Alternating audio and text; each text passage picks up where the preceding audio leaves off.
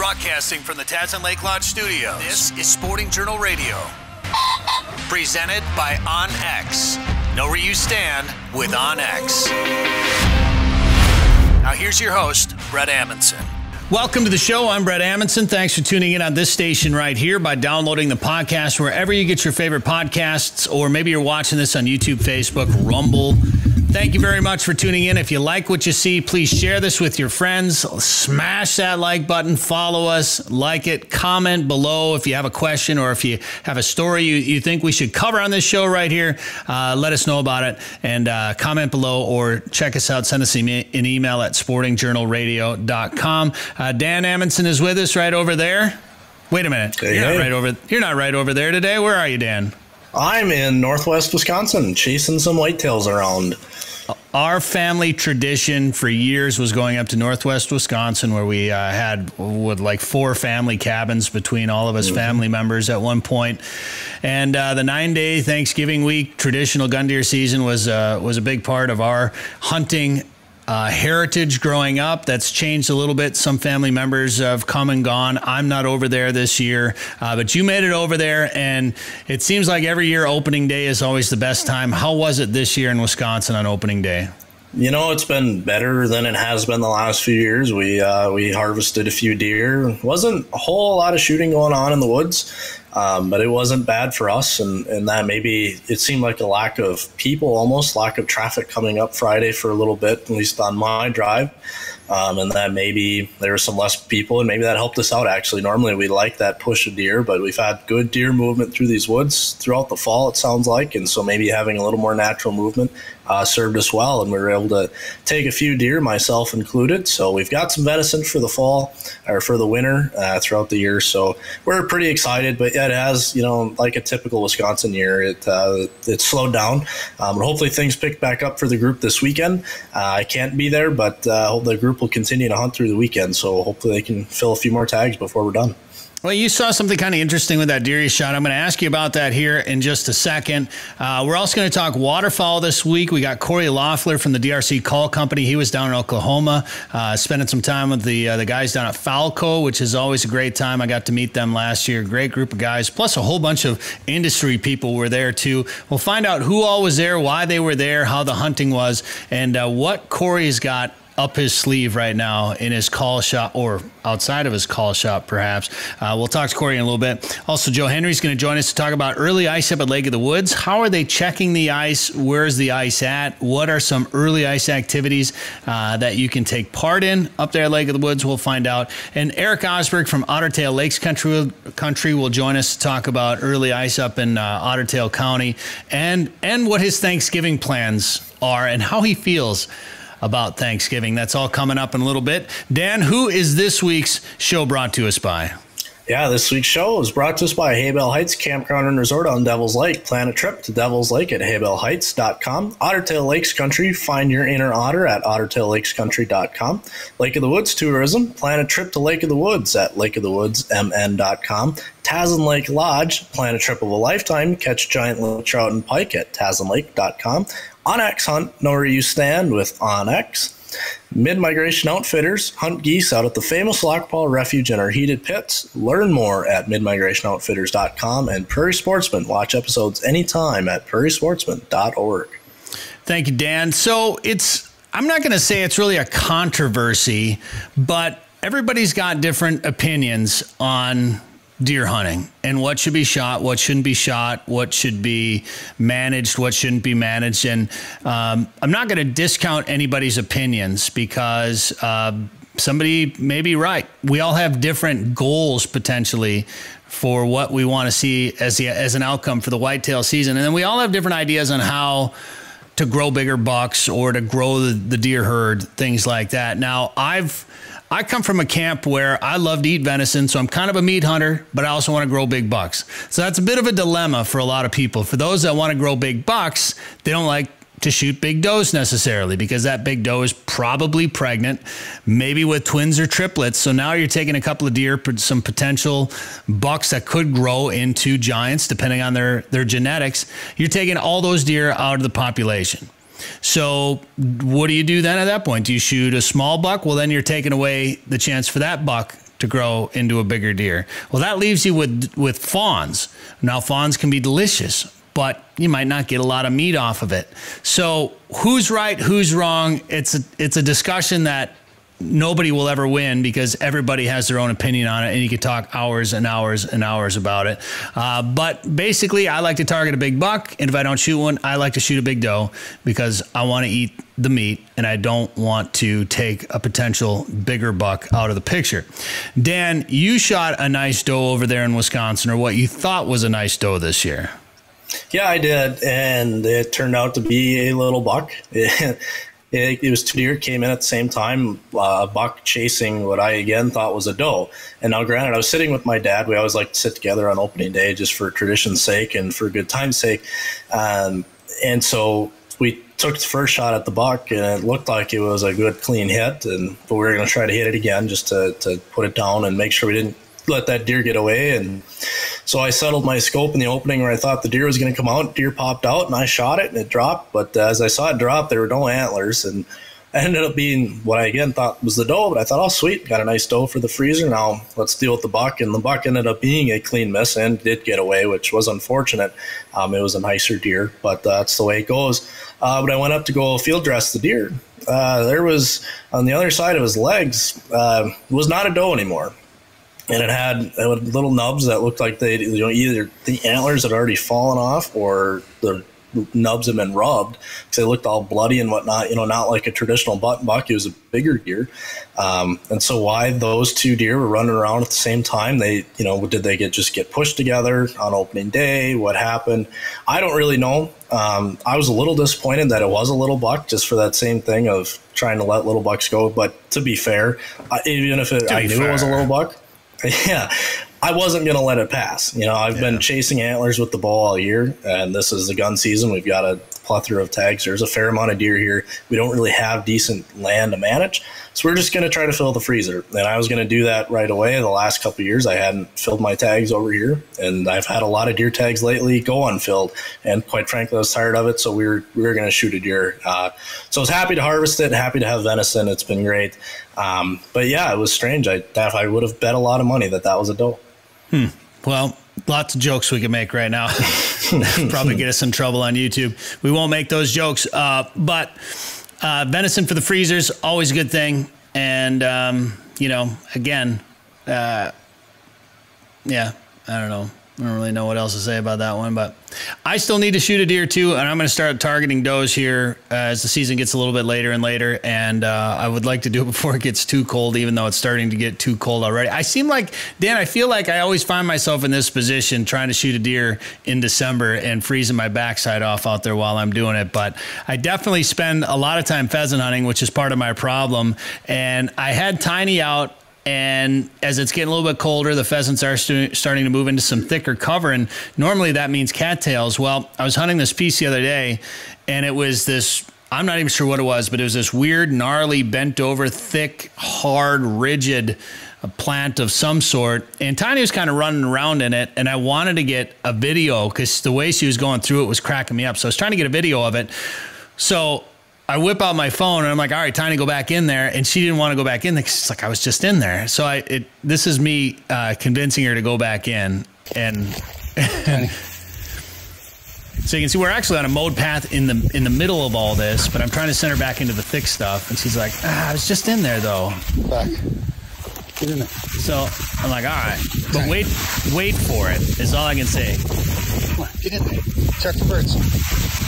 Watch this. I'm checking, Dad. I'm checking. Back. All right, I'm going in.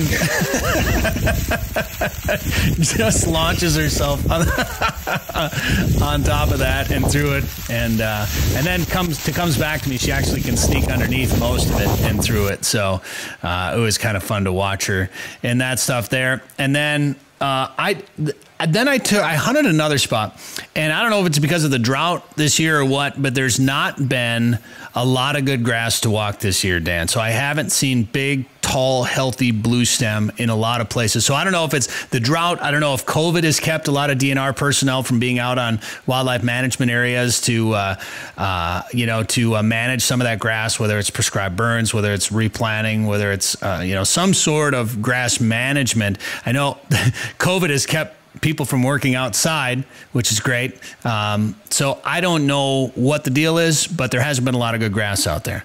Until I walked this piece the other day, and this was some of the best blue stem that I have seen. I've walked 2 spots this year. One of them is a brand new WMA that was private, so it was probably privately managed, or maybe Pheasants Forever came in and did some work on it last year. I'm not sure. This piece is a walk-in access piece. And I haven't hunted it for a couple of years. It gets a lot of pressure. So I went and checked it out on Monday just because I hadn't hunted it for a couple of years. I wanted to see what it was like. I didn't see a lot of birds. I shot one rooster out there, but it was a huge piece of some of the best, healthiest looking blue stem I have seen all year. And Dan, it's been interesting. Some of the Facebook groups, people have been complaining about walk-in access areas this year. The complaints always come this time of year between some of the public land where there's been some emergency haying or grazing being done. And people are upset because they're public land hunters, and all of a sudden there's one of their properties that they hunt has been taken away from them. So I understand their gripe, but particularly with the walk-in access program, that's still private ground, and if they have to do some emergency haying on it, I mean, that comes first. Sometimes they're not supposed to do it. It doesn't get enforced. There's some gray areas, whatever. It's a tough deal all around. But this walk-in access piece had some of the best grass I'd seen on it all year. And Dan, I've been getting so tired of walking through hummocks and cattails and I literally was pheasant hunting in waders the other day. So nuts. When I walked this piece it was like walking on a sidewalk with blue stem all around me. I brought Mika; she loved it. We weren't even tired afterwards, and we walked the whole piece. We did a lot of walking, a lot of steps, and it was nice. So there is some good ground out there. You might have to go and search for it. But that's what hunting is all about. Finding new places to go is half the adventure. All right, Dan, we got to talk fishing. When we come back, we're going to check in with Joe Henry, and we got Erik Osberg and Cory Loeffler coming up. Stay there. Ice fishing season is here. This winter, plan a trip to Devils Lake, North Dakota. Not only will you have the chance to catch their legendary perch, but this year, Haybale Heights has been catching big walleye after big walleye. And they're doing it from a mobile, comfortable snow bear. No matter how cold it is outside, you're warm and toasty on the inside. Learn more and book a trip today at haybaleheights.com. That's haybaleheights.com. 852 million acres of public land, 147 million private properties, all in the palm of your hand. The #1 hunting GPS app just got better. With hundreds of custom map layers, 3D and topographic maps, you can easily scout on the road or at home before you go. And now you can get important weather details, CWD detection, and even know what crops have been planted where. Get the most trusted hunting GPS app ever made. OnX. Know where you stand with OnX. I fish and always will. We're talking about early ice fishing right now, and some tips on how you can check the ice. Joe Henry's going to join us from Lake of the Woods Tourism right now. Joe, how's it going? Hey, Brad, doing good. And I fish and I always will also. Heck yeah. Well, we had some really cold weather late this past week. We had some cool weather prior to that. We're obviously building ice. There are some places up there where guys are going out on the ice a little bit. Just starting, and I'm real careful about what I say in that regard, because there's always some people that are pretty aggressive getting onto that early ice, and we don't want anybody to get hurt. But right.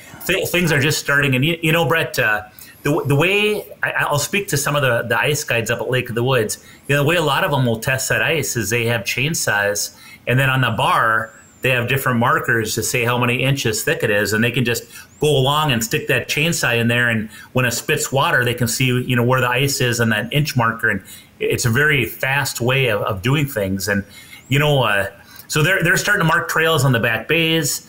If things continue, I think there'll be some spearing perhaps going on this weekend. We have a few resorts that cater to spearers, so they'll put out dark houses and certainly some people do it on their own, and that'll start in the back bays. And then while that's going on, as ice starts to form in the larger bays towards the lake more, and then eventually the lake, we have ice guides that are working together with personal flotation devices on. In some cases, are using airboats.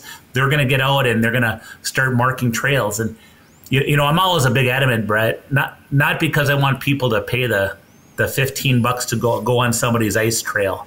I'm a big proponent of that because I've seen what can happen when people go off on their own and they have no idea how and why that trail was staked where it is and why you shouldn't go just off of the trail.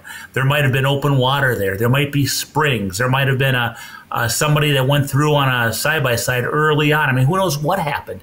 But the point of it is, if you stay on those marked trails and communicate with the people that are letting you out on those trails, you're going to be in pretty good shape.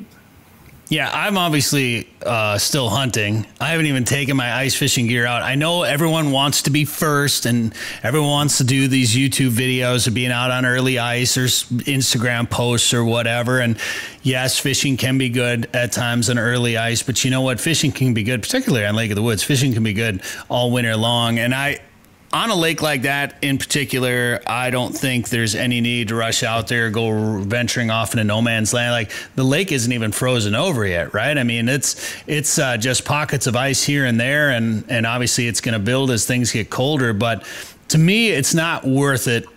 Like, I don't like early ice personally. Call me whatever you want to call me about that, but I prefer the ice to build up a little bit, and I got other things going on. Like, I'm hunting obviously, but I like my ice to be safe. I personally don't want to go through it. So even when it gets a little thicker, I got a floating suit. I got the ice picks. I'm trying to do what I can. But that being said, fishing can be pretty good early. Well, it can be, and it is. And we know the fish are there because people have been catching them fall fishing.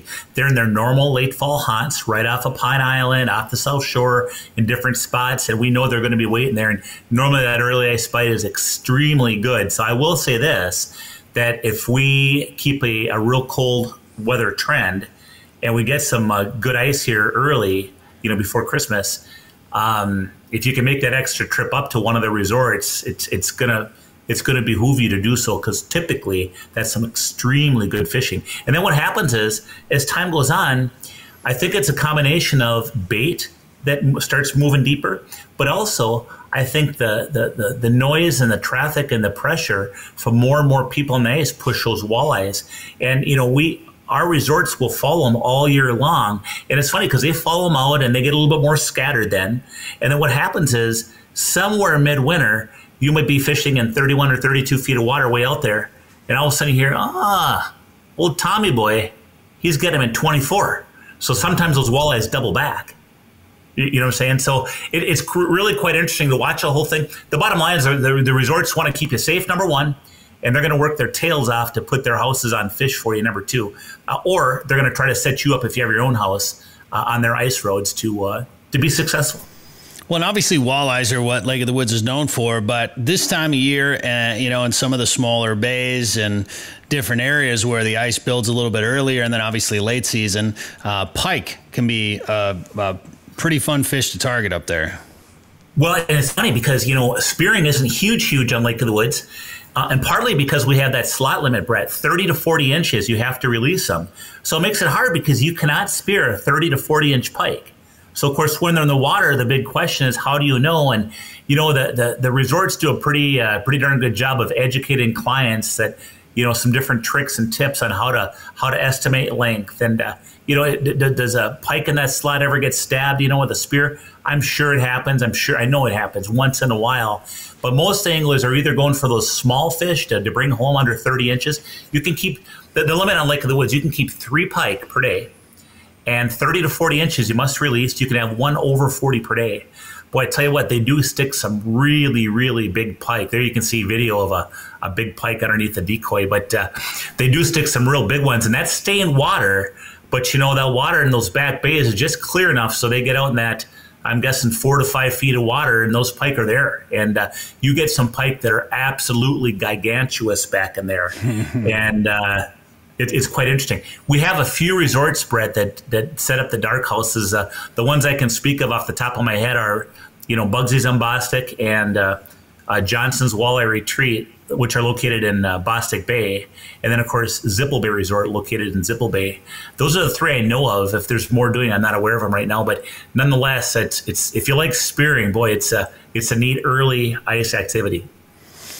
So that spearing, and maybe it's because I'm getting older and I'm a proponent of catch and release. I know some guys just love to go out there and try to spear the biggest pike they can. And yeah, it's kind of neat to get one of those giant ones underneath you to spear it. But I target the small ones if I would spear, because I want to target eaters, because I like eating pike. I don't want real small ones, but that upper, that 26, 29, that's a great eating size for northern pike.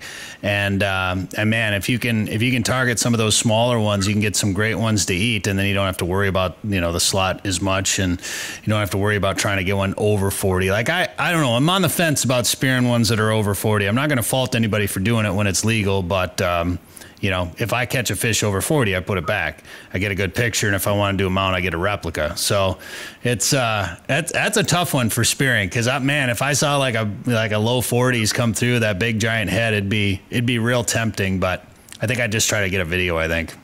Yeah, and I also think that's probably why spearing isn't the most popular activity in the world up at Lake of the Woods, is because of that reason. There are some people that agree with you. Spearing is a little bit more work as far as getting that ice chunk out of there, and it's just a little bit different. It's a small group of people, when you think about it, that spear in Minnesota and across the ice belt compared to the ice anglers. Right. So is that something we can find on your website? Like, who would offer spearing? Can you search for spearing guide services? We'd actually, we don't label, we don't actually bring those out. It's interesting that we haven't. I mentioned the three to you, but maybe what I'll do is I probably will add those to our website. It's probably a good idea. There's a consulting fee coming at you. Well, it's not that it hasn't been considered, but for all the reasons you talk about, and also sure, for the people that say, well, how in the heck are you supposed to figure out a 30 to 40 inch pike that you can't spear? So, you're telling me that if you spear a pike that's 30 to 40, you have to release it, even though it's probably going to die. But that's what makes spearing tough up at Lake of the Woods. And that's also why it's not the most popular activity. Now, to your point, it can still be enjoyable based on what you're after. If you're after that monster pike, it is legal. If you are after some pike they're going to fill the fry pan, that's also legal. And it's also a fun activity. So again, I don't want to judge. I'm just kind of sharing information, but you can see why it gets a little bit dicey with that pike topic, or the spearing topic, I should say. I don't know what the legality of it would be in Minnesota or up at Lake of the Woods, but when I've gone over to Wisconsin for that sturgeon spearing over there, a lot of times those guys will drop down two PVC pipes that are together in a cross shape like that, and sometimes they're notched or marked so that when a fish swims in, because they've got a slot on those fish, and then you can kind of get a gauge of, maybe looking at that pike over one of those cross sections of PVC, and you can try to kind of eyeball. And then they got it on a rope, so they can drop it down on the rope, and then they can pull it up when they're done, so they're not leaving anything in the lake. So I don't know if that is something that's done up there or done anywhere else, but that's something I've seen in the past to try to help you judge that size of that fish. Well, I know some people do it based on the size of their spear hole, and they can kind of tell that way. I know some people do it based on how big the underbite is on a pike, so you can see that underbite, and based on the underbite, it's a telltale sign of the size of that pike. There's some different ways, there's different tips and tricks they use, but even with all those tips and tricks, it's not a perfect science. Well, I've been getting a couple of snaps from my friends up there. They've been busy working on bombers. One kid, Cody, sent me a message today, said they're all done working on bombers, getting them ready for the ice season. So it's all starting to come together up there, Joe. The light ice rigs are going to go first. Heated ice trailers pulling people out. The bombers are ready. I'm communicating with Canada Border Services about going up to the northwest angle. Talked to somebody up in the angle. They went out in front of their shoreline. There's 5 inches, so they're staging fish houses pretty soon, and it's all starting. And again, I just say everybody's jacked up to go. Safety first. I should say too, by the way, Bret, for people that are going to go to that St. Paul ice fishing show coming up next week, Lake of the Woods Tours, we're going to be there. And if you want a chance to win a free ice fishing trip to Rainy River Resort, we're going to be giving away a trip at the show. Coming over, talk Lake of the Woods, talk ice fishing. We're going to have a booth. When you go down the escalator, we're right off the rotunda there and on the main floor. And it's going to be fun. We're kind of getting together again. We haven't been together in a sports show situation for quite a while. Right. Absolutely. Well, good luck at the show. So if people want to learn more about Lake of the Woods, they can come see you at the St. Paul Ice Show, or what should they do, Joe? Hey, check out our website that Bret's consulting us on, and that is lakeofthewoodsmn.com.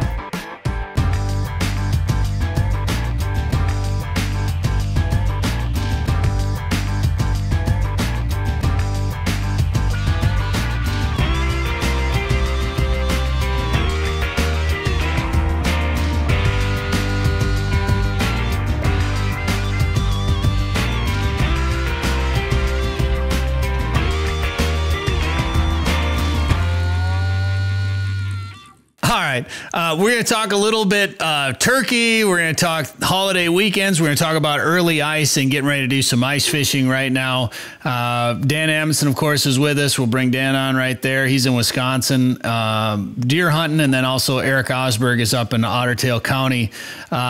Erik, Thanksgiving. Do you travel for Thanksgiving? And maybe you can appreciate this. Thanksgiving I put my stamp on Thanksgiving early in our marriage. Anybody out there who's married, early in your marriage, you tend to go to like 5 Thanksgivings and 6, 7 Christmases, right? And it was early in our marriage. I said, you know what? Thanksgiving is our holiday. We're not going anywhere. If people want to come to us, great. The more the merrier. But it was, I don't know, like 6 or 7 years ago, I said, nope, we're not going to be there. We're going to do our own thing. So the not so good news is when you make that claim, then now you're in charge, right? Like now you gotta cook the bird. And does everybody come to your house then? Some, my immediate family does. My sister, my dad, and my nieces. And this year we had a couple of extras. But the extended family, they stay where they're at. But our immediate family, my immediate family, I had the in-laws this year. But so the question I wanted to pose to you guys is, do you brine your birds? And whether you cook Thanksgiving meals or not, I mean, do you ever even just, whether it's pheasants or any of the game that you harvest, do you brine birds, or are you for brine or against brine? I like to brine, and a lot of that is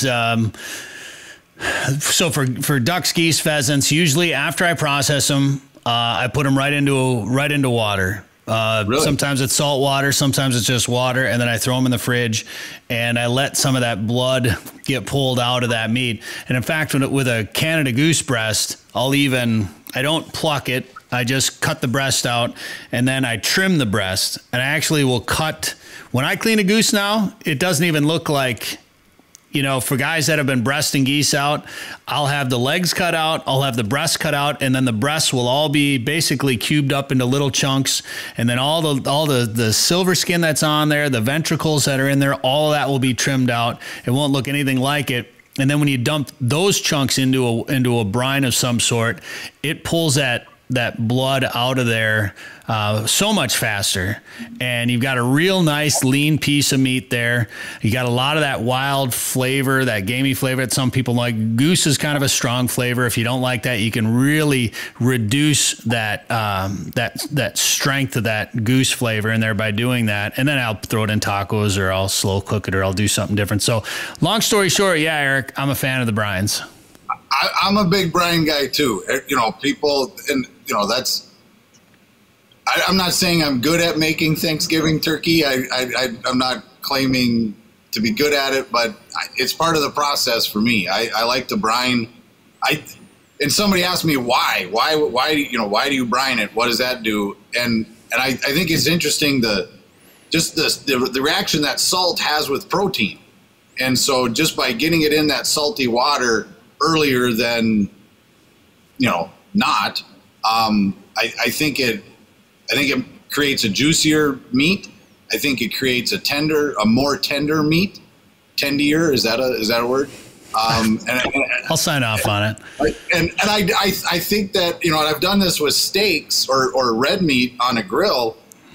The earlier you can get salt on meat, the earlier the cooking process starts, right? Like enzymes and proteins start interacting with that. There's a chemical reaction happening. So I don't know. I'm not a scientist. So I like brine. I'm a brine guy. So you're doing the cooking on Thanksgiving then?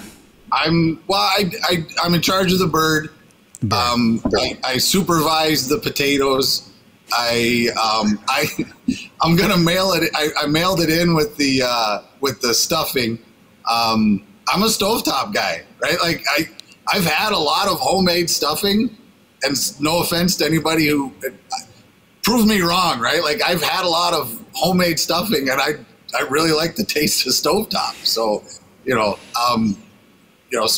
that's really all you need, a good bird, some mashed potatoes, some gravy, and some stuffing. And I think you got a pretty solid holiday meal there. So after you brine it, are you putting it in the oven? You dropping it in a turkey fryer? What are you doing? Oven. And I'm not saying this is the right way to do it. It's just the way that I've found is I cook it on a bed. What's it called? A mirepoix. It's there you go. It's I create a bed of celery, onions, and carrots, and then some herbs, some rosemary, some thyme, some sage, and then I cook it breast down for the first half, or the first maybe even 2/3, because if you think about it, all those juices, just gravity is pulling those juices down. So if you're into the so the breast is on the top normally. So if you cook it breast down, all those juices are going down into the bird, and then of course it doesn't look as pretty when you cook it breast down. So the last half or the last third or the last hour, you got to flip it over, and then you get it nice and golden brown, and you get that skin on it. So 325 in the oven for however long you need to, based on the size of the bird. Gotcha. All right. So I'm going to bring Dan in here real quick, because we had a little discussion. We were talking a little bit off the air before this about this situation, but my mom called me this year. She goes, "Hey, I got to ask you a question." Okay, it's a weird way to. That always makes you a little uneasy when you get that from mom, or from anybody for that matter. And she says, "How would you feel if we didn't have turkey for Thanksgiving this year?" I said, I like turkey, but I don't look forward to turkey and mashed potatoes necessarily, like in gravy. It's good and I'll eat it, but it's not like I'm like, oh my gosh, I can't wait for. Like, I look forward to Thanksgiving to get together with family and, hang out. And it's been a tradition of ours for many years. It was a tradition of ours to be spending that, Thanksgiving in the woods of Northwest Wisconsin during the gun season over there. There's still some of that tradition, but we're not having the meal there anymore. So the meal has changed, but we're still trying to get together and see family members that we haven't seen in a long time. So to me, that's what Thanksgiving's about. I was like, it doesn't matter to me. And she's like, well, what if we had lasagna? And I'm like, oh, now lasagna I get excited about. I was just jacked. I'm like, heck yeah, we're having lasagna. And I told Dan, and then he talked to his mom and dad, and then he came back to me and goes, yeah, we're not having lasagna. You can eat lasagna every day, 363 days a year. You take Christmas and Thanksgiving out. Those are the 2 days you get to have a turkey dinner. So why eliminate? You can, but you don't. We don't. So why?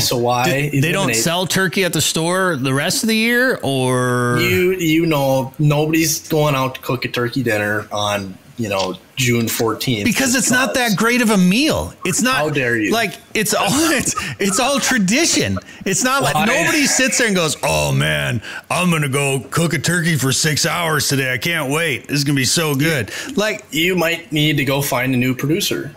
I think Dan's onto it. I think maybe one of these days. I tell you what, I'll cook you a turkey. Bret, and we'll see if we can't change your mind.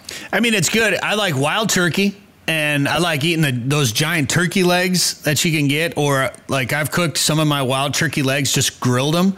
I think they're unbelievable. Those I look forward to, or a wild turkey breast. I'll cube it up and like a frying magic, some sort of Cajun seasoning on there, Cajun breading, and throw it in a deep fryer. I think it's unbelievable. But just oven baked turkey and mashed potatoes and gravy and stuffing, like I feel like, I don't know, it just doesn't do it for me. I'm with you, Dan. I'm with Dan on this one. Put some. Let's do this next year. Let's put some turkey. Let's make turkey lasagna. No. No. You're going to have to take Erik's approach and start having your own Thanksgiving. That's fine. I want to do that. I'm all right with it. Bret made lasagna, right? Nobody will show up. All right. Nope. Well, people are now looking at their radios like, why are these guys talking about lasagna, turkey lasagna? We just wasted our entire time talking about ice fishing in Otter Tail Lakes country, Erik, so we'll have to do that maybe next week or something. But if people want to learn more about Otter Tail County, whether hunting, fishing, outdoor recreation, or just finding a job there, where should they go? They should find their inner otter at ottertaillakescountry.com. Looking for winter adventure? Might as well pick a place with over 1,000 lakes. Otter Tail County, Minnesota is in the middle of everywhere, offers a simpler pace, and has something for everyone. Find your inner otter at ottertaillakescountry.com. Well, it's going to be that time of year, ladies and gentlemen. Parts of our hunting seasons are winding down here this fall. It's always sad to talk about the end of the waterfowl season. Of course, in northern Minnesota, you guys are done. In the central and southern zones now, you guys are also done after this weekend, Sunday, the 28th being the closure date for those zones. I'm not happy about it. Of course, I'm never happy about it because I always feel like this is when duck hunting is starting to get good. And yeah, we got real cold around Thanksgiving and a lot of birds did migrate. But normally when those big mallards come down, that's about when things start to get really good where I'm at here. And I'm right on the border of the southern and central zone pretty much. But it would have been nice to be able to go down into southern Minnesota and hunt a few more days. But that's gone. And not everybody's happy about it, but that's the way it is because some people didn't want to see it anymore, so they complained about it, and the DNR did actually change that. So in any case, we'll see if it stays that way in the future. That means if you want to chase waterfowl other than Canada geese, you're going to have to travel south. And I was fortunate enough to do that. Last year, I had a pretty epic trip with our next guest right here, Cory Loeffler. Cory, how's it going, man? It's going great. Thanks for having me. You bet. You actually went back down recently to one of the places we went to last January. You were down in Oklahoma at Fowlco recently. How did that trip go? Yeah, it was awesome. Just like any other Fowlco experience. Those guys do it right down there. They have an absolutely amazing lodge, great hunting, great food. The guys, the guides, the owners, they're all awesome people. So it's a blast. You can't really explain it any other way than that. You had there's a bunch of guys that were there that converged on Fowlco for that trip. It must have been some sort of big shindig that we're going to find out more about later, I'm assuming, or some sort of big old get together with some friends and brands. Yeah, it was just a big old get together with all the Fowlco rowdy friends, I guess. So there was a bunch of different brands and companies represented down there. I was fortunate enough to be one of the guests, so we got to enjoy the Fowlco experience with a bunch of industry partners and industry friends that typically only see once or twice a year. So it's good. Some long lost friends, I guess you'd call it. How was the hunting? The hunting was pretty good. It was, it was really good a couple of days, and then we just struggled with some weather and some other pressure stuff with the birds on a couple of days. So all in all, it was a lot of fun. and we got to see a few really, really big spins of little geese do it, which is not super common for what we normally see in Minnesota. So those little geese can definitely put on a show if you let them, and watch and spin and work the decoys it's an eye-opening experience. Yeah, we get little bunches of little geese here in Minnesota, not like it is down south down there. I had no idea it was like that further south. I'm used to these big Canadas and the EPPs that we get through here. And I've always heard, and I know we've talked about this on the show, I've always heard that those little Canada geese are like working snows, but they really are like, it feels like you're hunting snow geese. They're just a different color bird. Yeah, absolutely. And they feed a lot of times with snow geese. So the one hunt, let's see, typically we hunted out of an A-frame style blind on the edge of a field. And then one of the hunts, we actually put dark, like Canada goose socks, dark socks and light socks out, and we hid underneath those sock style decoys, a sock being like a windsock style. And we just laid on backrests in half whites, those Sitka whites that we were running around with last year, put white bibs on and a marsh colored jacket, and then kind of covered up with light and dark colored decoys, laid under the decoys. It was very, very successful hunt, very kind of a unique way of hiding, but very effective. I bet you didn't have any good food while you were down there either. Fowlco. Yeah. I started it out. I had shot a deer in South Dakota on, it was like last Saturday, and I shot that deer. I got it hung up. I saved the heart and I saved the caul fat. I saved the whole deer, but I brought those two things with me. And I hit the road to Fowlco about 9 hours later, and we threw that, just like Cory Loeffler fashion, I guess we turned the flat top on, and as soon as I got there. So we had some deer heart wrapped in caul fat, and that was my entire supper that first night. Everyone had got done eating, but I showed up about 10 p.m. So I was a latecomer around there, and it was kind of wild. Now, caul fat's something kind of new to me. I've been hearing more and more about it in the last couple of years. Explain to people what caul fat is. It's kind of that spider web looking fat that would line the intestines or the abdominal fat, so to say. And I'm sure you've seen it probably in a gut pile here or there. But like I said, it looks like a giant spider web.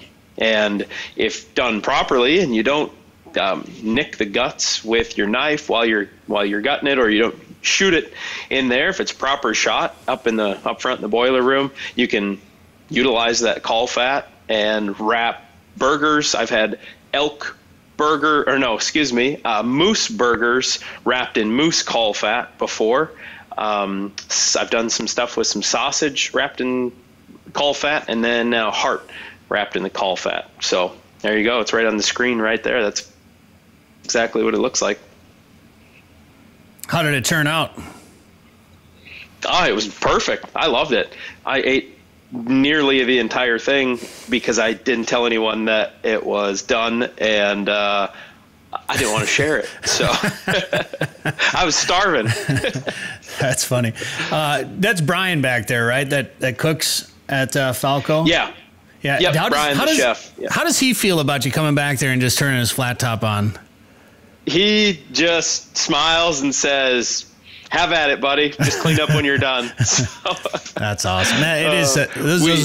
All those guys are such great guys down there. Yeah, absolutely. We love talking recipes and talking cooking and techniques and stuff, and it's a lot of fun. That Fowlco experience, every part of it, every step along the way is just kind of mind blowing. Really, it's a great place. It's fun. Tell us how you like to make venison heart. Oh, that was wrapped in caul fat, seasoned with a little bit of salt and garlic salt and pepper, and fried in a little butter on the flat top. So you just wrapped the whole heart? Or did you? Oh, no, sorry. I diced Yep, I diced the heart up into like 1-inch cubes, basically. Trimmed some of the what would be the ventricles off, and trimmed some of that stuff off, and some of the harder tissue that's in the heart, and just ate the good stuff. It's one of my favorite cuts. Oh, it's delicious, and I know that's one. Dan's with us here, of course, and Dan, we just lost. Dan just shot a deer, and you're ready to cook up that heart, aren't you, Dan? Okay, good talk. All right. All right. In the boonies. Yeah, he's off deer hunting in Wisconsin right now. Dan, if you can hear me, are you seeing any ducks and geese over there in northwest Wisconsin right now? The lake's loaded. It is. Yep, it's loaded with golden eyes, Canadas, mallards, you name it. Did you end up buying a license to shoot some waterfowl? No, I've given the Wisconsin DNR enough of my money to be over here as it is, and time to chase deer for the amount of money we paid to do that. So yeah, for sure, that's what we're after. All right, Cory, what's new in the DRC shop right now? What you got going on up there? Well, big news right now. Rue started spotting, came into heat while I was in Fowlco. That would be last week. She's on about day 6 or 7 of spotting. So big things should be coming. I am going to take a drive down to Arkansas. That's where the stud dog is that I have lined up. And Chaos is his name. Very, very nice looking dog physically and pedigree wise. So that'll be Chaos. Chaos. That'll be a little bit of a chaotic litter this winter, but we're really looking forward to it. A lot of people want to get their hands on those Rue pups, so super excited for that, and can't wait. I love that picture of Rue right there. That was her first goose retrieve ever. And that bird came equipped with a aluminum band on one leg and a plastic tarsal band on the other leg. So of course it did. Pretty special goose. Pretty special picture. Pretty special little dog too. It fills me with the warmth and joy of the holiday season. That's awesome. Hey, she did set this year's Fowlco blind retrieve record at 400 yards. Hen mallard that JD had winged, and yeah, that was a big one. I pretty much almost lost sight of her. She, I think, lost sight of me because I was wearing all camo and had a tree line for a backdrop, so I had to pick up a dive bomb silhouette goose decoy that we were using. I picked that up and used that to cast her and give her hand signals when she was way back there. And by golly, she picked it up in not very many whistles, honestly. And it was pretty cool. We had a whole bunch of clients out that day, and they were blown away at it with that. So conservation's finest tool right there, a well-trained retriever. 100%. Especially, you're talking about waterfowl, but especially, if you're pheasant hunting or upland hunting or something like that, you won't find most of your birds without a dog out there that you shoot. So, especially if they got any life left in them. Yeah. Gotta have a good one. All right, Cory. Well, thanks for the update. Sound like a fun trip down there. Good luck with Rue this week and the rest of the fall. And thanks for the time on the show, man. Yeah, absolutely. That was a blast. Thanks a lot. Check them out, DRC Calls. Find them online on Instagram, Facebook, and all the usual social media channels. Cory, thank you very much. Thank you. Sporting Journal Radio is a division of Macaba LLC. If you've got a question, comment, or story idea for us, send us an email. Go to sportingjournalradio.com. While you're there, you can learn how to advertise on the show and visit our store for hats, hoodies, coffee mugs, and more. Go to sportingjournalradio.com.